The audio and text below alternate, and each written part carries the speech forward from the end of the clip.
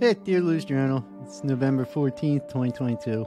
And yeah, I think I got a first draft of a newly improved worldview there.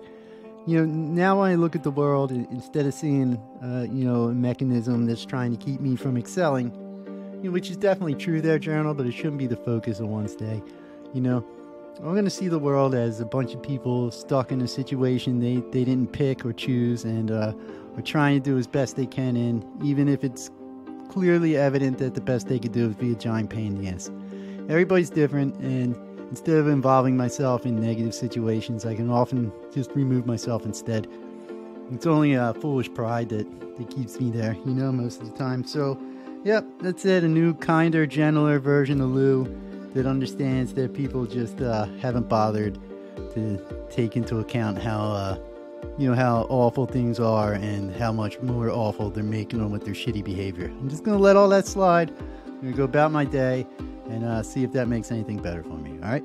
I feel pretty relieved now, Journal. Like I removed the giant malignant thought growth or something. All right? So, yeah, I think that deserves a treat. Might go to the donut shop. I'll see you more.